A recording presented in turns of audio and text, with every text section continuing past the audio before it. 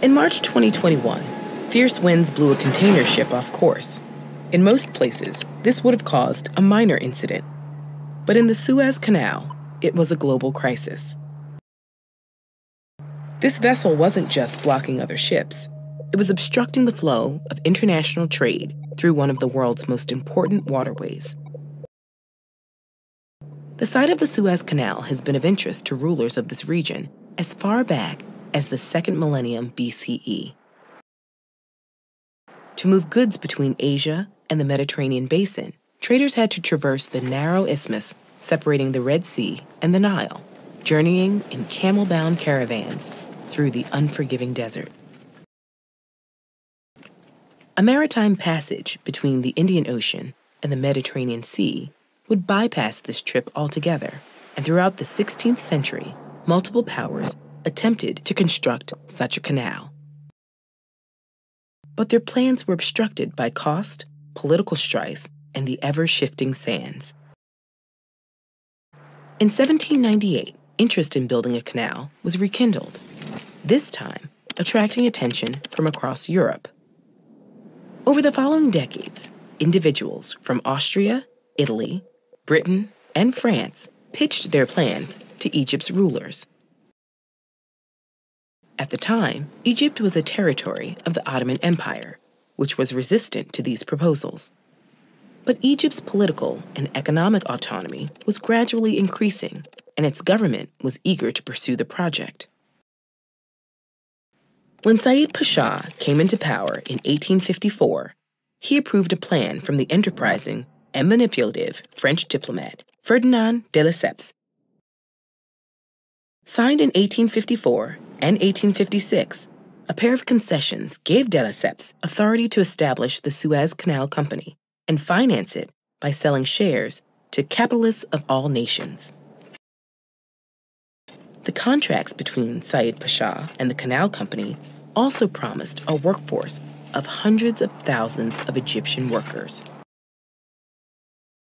Beginning in 1862, about 20,000 laborers were forcibly recruited every month, digging the canal in harsh desert conditions without easy access to food or water. Diseases like cholera ran rampant, and workers toiled under the threat of whips. The estimates of those who died during construction range into the thousands.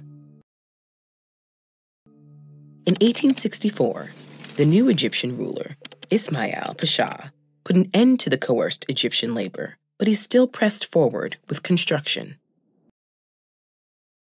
Foreign workers from all over Europe and the Middle East labored alongside dredgers and bucket excavators to remove 74 million cubic meters of dirt. This massive population of workers required infrastructure to deliver drinking water and other supplies, giving rise to a flourishing economy of restaurants, brothels, and smuggled goods.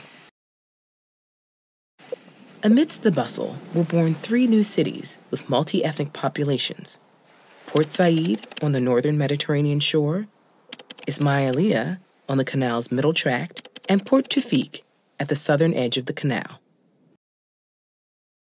The construction site bypassed the Nile and ran directly from Port Said to Suez.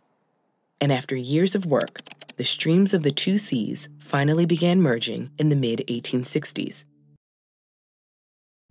The finished canal was 164 kilometers long with a width of 56 meters at the surface, and it was officially inaugurated on November 17, 1869.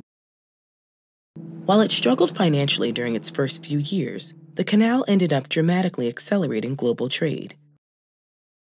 It also facilitated the migration of numerous marine species, dramatically changing local ecosystems and cuisine. Over the decades, traffic through the canal grew, but in 1875, financial issues forced Egypt to sell much of its stock in the Canal Company, allowing Britain to take over. It was only in 1956 that control of the canal fully reverted to Egypt when it was nationalized by President Gamal Abdel Nasser. This move sparked a military standoff between Egypt and Britain, France, and Israel. But once resolved, it transformed the canal into a major source of Egypt's national revenue and helped redeem the canal's imperialist legacy. Today, nearly 30% of all global ship traffic passes through the Suez Canal, totaling over 20,000 ships in 2021. However, the incident of the Ever Given is a stark reminder of just how fragile our man-made systems can be. In March 2021, fierce winds blew a container ship off course. In most places, this would have caused a minor incident. But in the Suez Canal, it was a global crisis. This vessel wasn't just blocking other ships. It was obstructing the flow of international trade through one of the world's most important waterways. The site of the Suez Canal has been of interest to rulers of this region as far back as the 2nd millennium BCE. To move goods between Asia and the Mediterranean basin, traders had to traverse the narrow isthmus separating the Red Sea and the Nile, journeying in camel-bound caravans through the unforgiving desert. A maritime passage between the Indian Ocean and the Mediterranean Sea would bypass this trip altogether, and throughout the 16th century, multiple powers attempted to construct such a canal.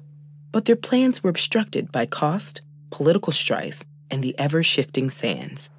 In 1798, interest in building a canal was rekindled, this time attracting attention from across Europe. Over the following decades, individuals from Austria, Italy, Britain, and France pitched their plans to Egypt's rulers. At the time, Egypt was a territory of the Ottoman Empire, which was resistant to these proposals. But Egypt's political and economic autonomy was gradually increasing, and its government was eager to pursue the project.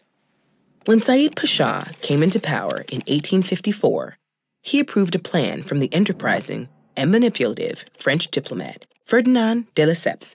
Signed in 1854 and 1856, a pair of concessions gave de Lesseps authority to establish the Suez Canal Company and finance it by selling shares to capitalists of all nations. The contracts between Said Pasha and the Canal Company also promised a workforce of hundreds of thousands of Egyptian workers.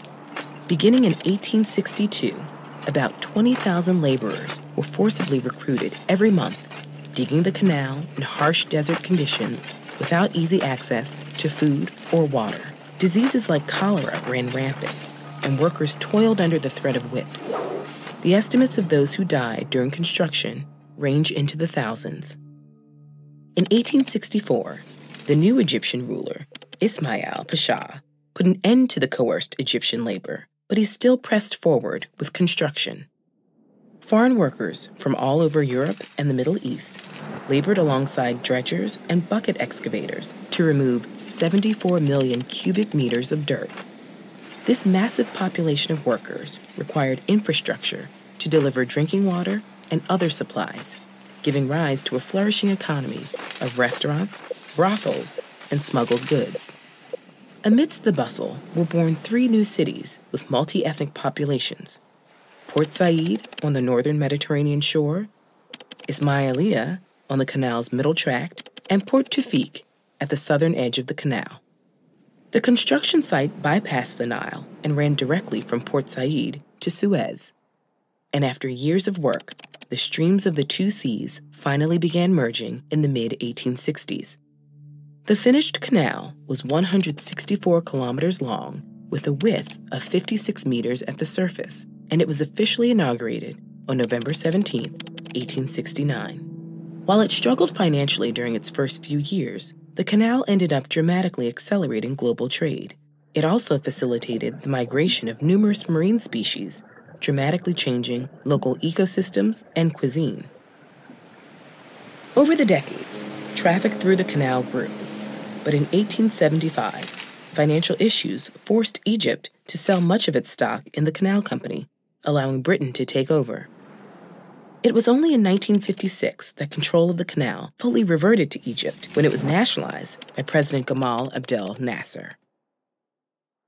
This move sparked a military standoff between Egypt and Britain, France, and Israel.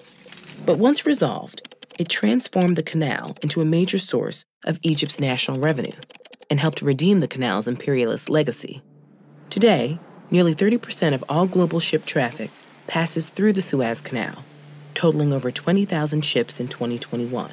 However, the incident of the Ever Given is a stark reminder of just how fragile our man-made systems can be.